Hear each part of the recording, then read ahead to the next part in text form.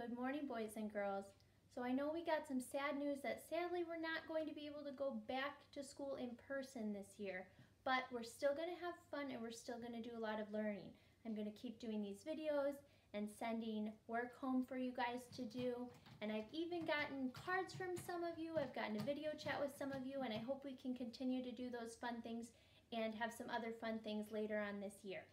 Today, since I was kind of waiting to see if we were going to be able to go back to school or not, and we're not, unfortunately, so we're going to continue our letter of the week.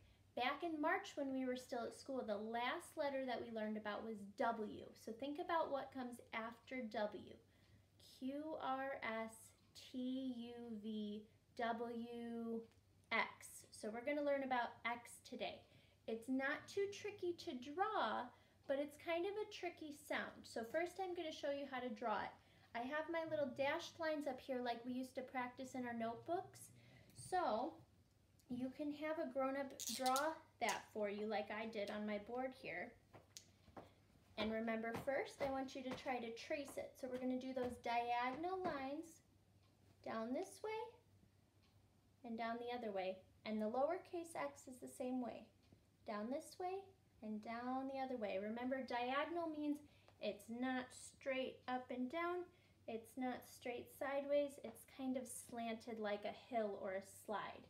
Now, that's not too tricky for you. When you're done tracing it, you can try to draw it all by yourself. Now, the X makes kind of a tricky sound. It sounds like the K sound next to the S sound. So when we put those two sounds together, it makes the S sound, or the X sound. So why don't you try that with me? All right, now X, there's not a lot of words that start with X. There's a few like X-ray, which says the whole letter X sound, or xylophone, which actually starts with a Z sound, even though it's spelled with an X. Most of the time, the letter X is at the end of a word or in the middle of the word. So I'm going to write down a few for you, and you can try to think of some more at home. There's some words like 6. There's an X at the end there. Or fox has an X at the end. Or this one, exit. Exit has an X in the middle. So try to think of some more words with X at home.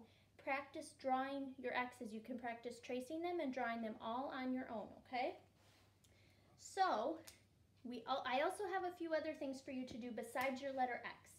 Each day, this week and next week, I'm going to give you a new worksheet to do about the weather. We're going to start learning about weather. I know we've had some interesting weather lately. It's spring, but we've even had some winter type weather lately. So the first worksheet I want you to work on from your weather worksheets is this one. It's the sunny worksheet. So see all these dotted lines? Just like we trace our letters with the dotted lines, you can trace the dotted lines for the sun.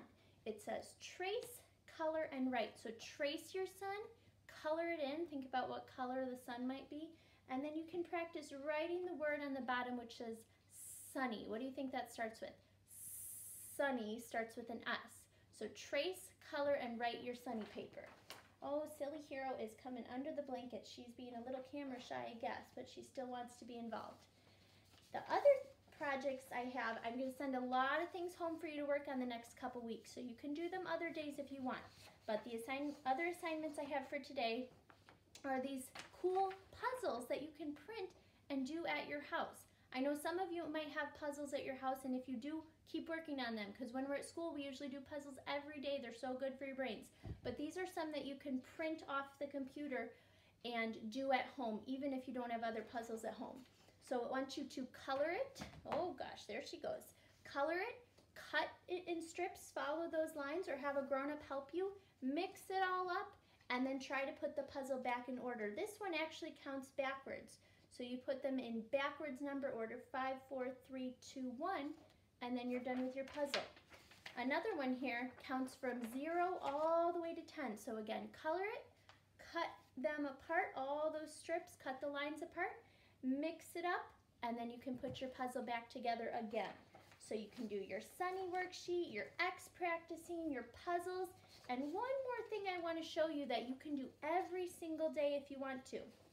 Here's some dressing dolls, and there's lots of other papers that go with it. There's a boy and a girl, and you can dress them up for the weather. So you might have to have a grown-up help you cut these things out because there's a lot of things to cut out. But there's lots of different clothes for all the different seasons and all the different weathers. Spring, summer, fall, winter, and every day when you wake up, you can think about what the weather is and dress your dolls in those clothes, or you can think about what the weather might be like in a different season. Okay, so those are some things for you to work on today, and I will have another video for you tomorrow, and we're going to keep learning about the weather, okay? So I hope you have a great day, and I'll see you next time.